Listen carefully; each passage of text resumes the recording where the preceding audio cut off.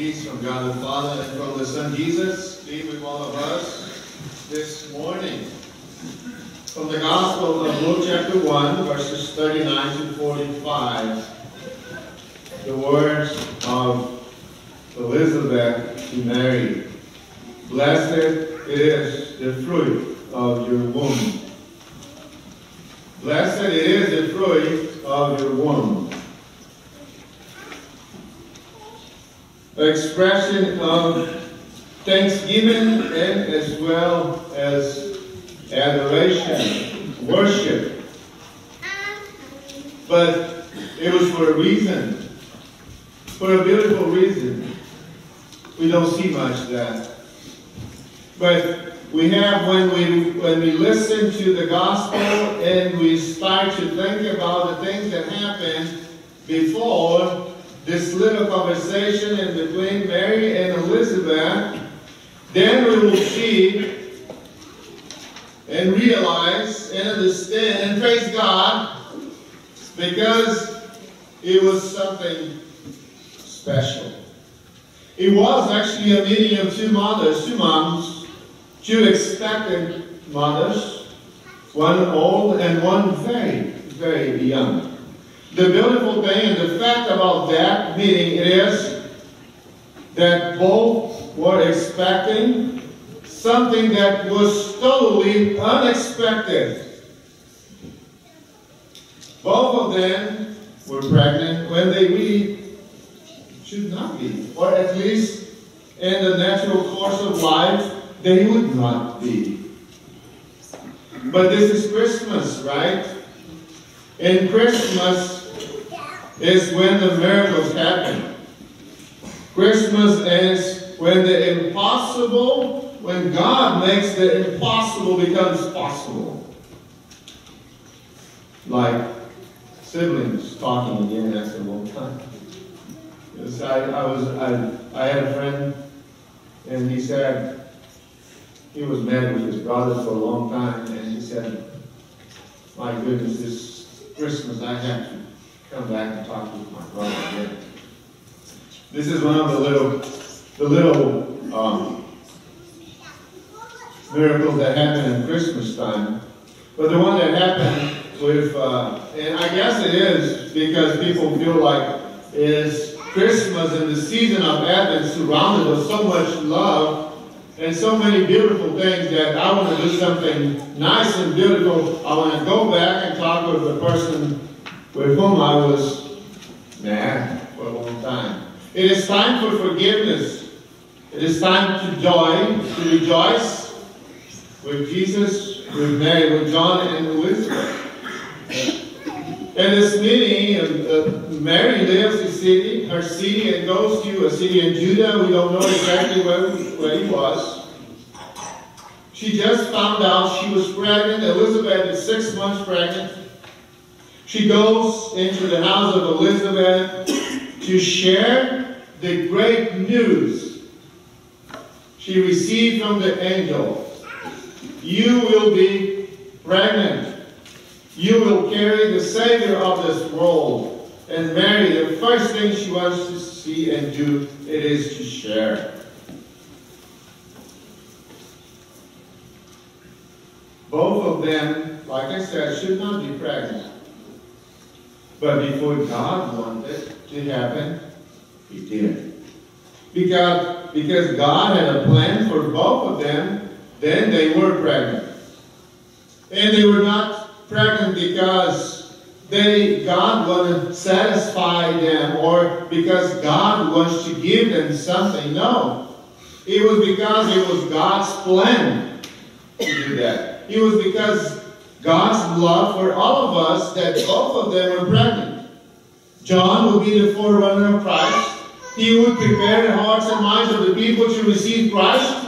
And then Christ will come to the world to be our Lord and our Savior. The Savior of the whole world. But today we need to give some credit to Mary. Mary, the mother of Jesus. She is the one, then the whole story. had the best response to God when God called her to work. And I wish all of us would respond to God in that way when God sometimes calls us all for service, for worship service, for work, to fulfill spots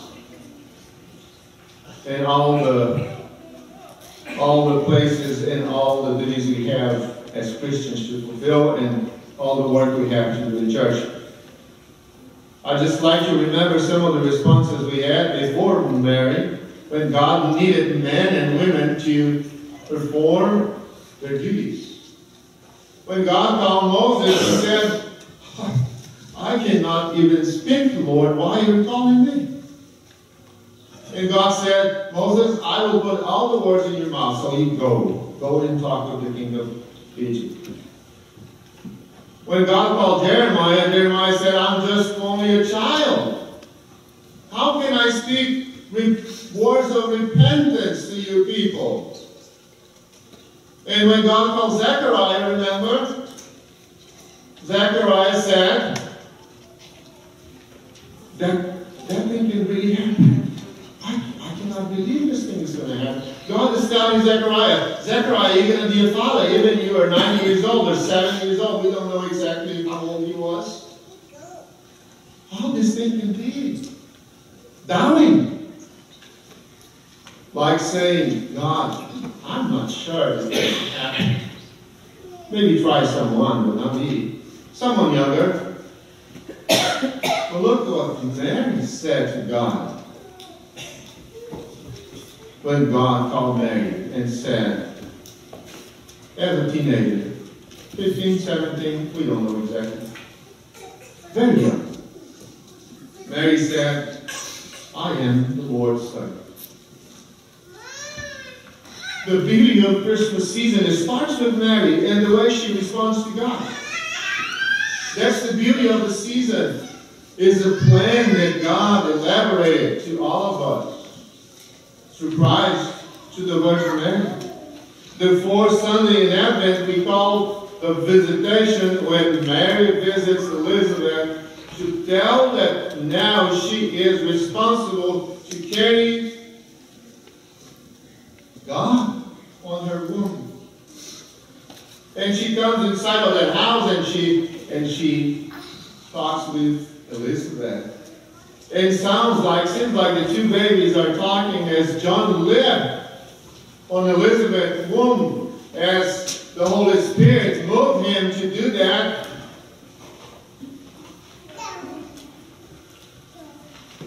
It was a wonderful encounter, I'm sure.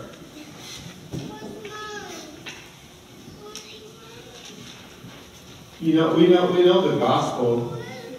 We all know the gospel. We hear the gospel every Sunday. I believe when Mary got into the house of Elizabeth, when John lived inside of the womb of Elizabeth, he was listening to the gospel. Because Jesus is the gospel. Because Jesus is the good news. And this is how we call gospel. Gospel is the good news. So Mary comes into the house of Elizabeth and Zechariah, the one that doubted and could not speak for the whole Elizabeth pregnancy because God punished him for not believing. Now they're all praising God because the gospel just got into their house. It's Jesus' presence that changes everything. And it was, if you read carefully the reading of the gospel, see, it was by the Holy Spirit. It was by the Holy Spirit that Elizabeth said, "Blessed are you, Mary, and blessed it is the fruit of your womb." Before that, the reading said, the Holy Spirit. Elizabeth was filled with the Holy Spirit as she remarkably said that. Blessed are you, Mary, and blessed it is the fruit of your womb. That was the promise of God to all the world. That the fruit of Mary's womb will be the one that will enrich and sustain all of us into our journey to the holy and eternal life. As the fruit comes and died on the cross and shed his blood, we are all blessed with the forgiveness of sins and the blessing of holy life and eternal life.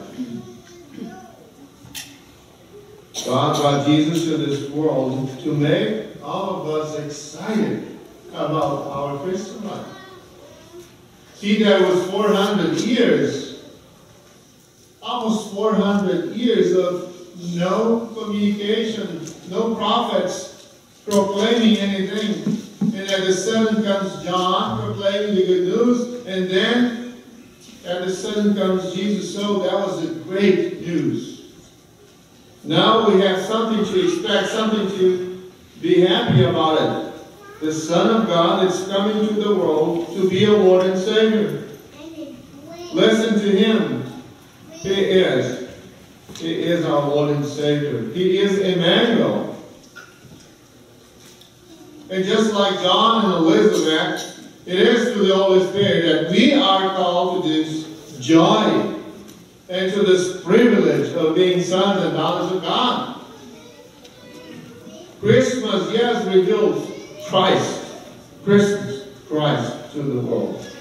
But it also reminds us the great love God the Father shows to all of us in sending His Son to us. Listen to the words of Hebrews chapter 10. I told this, nobody understood in the beginning, but I told the ladies, the evening young lady, where in the Bible says that the men should make coffee or brew coffee. Nobody could tell me. And I said, Hebrews.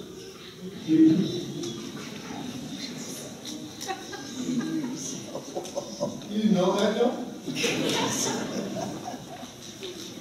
Yeah. Listen to Hebrews.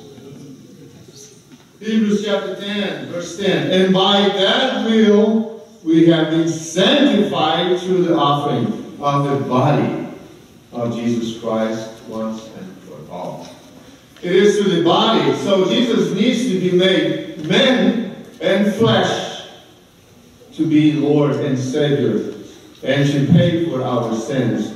This is what's so beautiful in the book of Hebrews says to us today. But everything starts when Mary accepted the call and accepted the challenge. You see, so many people will be saved. The whole world will be saved because Jesus Christ came to the world. And imagine if all of us and all the people to whom we preach Jesus Christ would accept the call and start to spread the good news of salvation, then half of the world would not be unchristian. And the challenge for us today, as Christmas comes so close, it is to listen. God is calling. Emmanuel is coming. We have work to do. We have many people to share the gospel with. The good news are upon us. The angels are proclaiming, Emmanuel is with us. He is our Lord and our King. He comes to redeem all of us. And He comes to give us peace with God. What a wonderful news He brings with Him. May God bless us all as we celebrate this beautiful season of Christmas. In Jesus' name, amen.